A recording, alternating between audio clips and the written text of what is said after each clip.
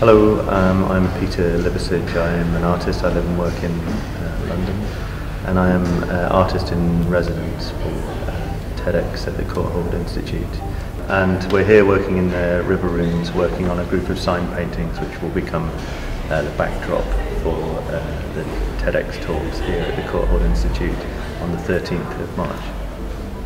I'm Clara. I'm the Artist in Residence Coordinator for TEDxCourtauld.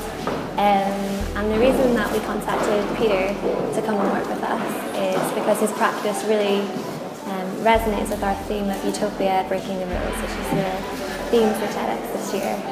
We're really excited to be working with him here in Somerset House, and we're excited to get to work.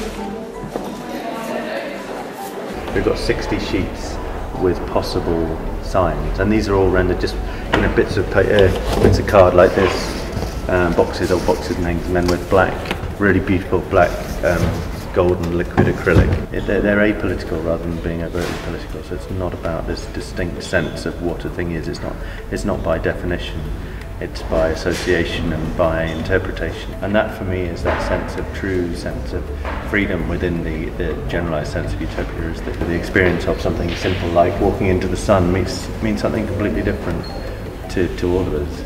And that's what's so important in some ways in using text and the interpretation of text. It's about the internal space as much as it is about the sort of physical embodiment of what the work, or in this case what the cardboard panels of the work look like.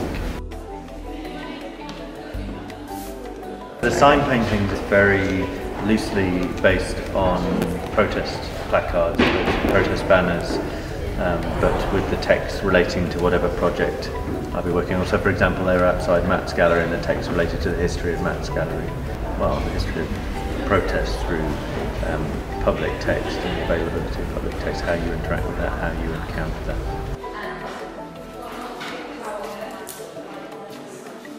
So my idea that's worth spreading comes from actually what I'll be talking about at TED, which is a piece called Notes on Protesting, which was a protest piece written with, or in collaboration with, 6 and 7-year-old children from a primary school in Stepney Green. And we worked together for 4 or 5 months. And the one thing that I think that they would want me to say is that to encourage everyone to clean up after their dog. So if your dog does a poo, pick it up.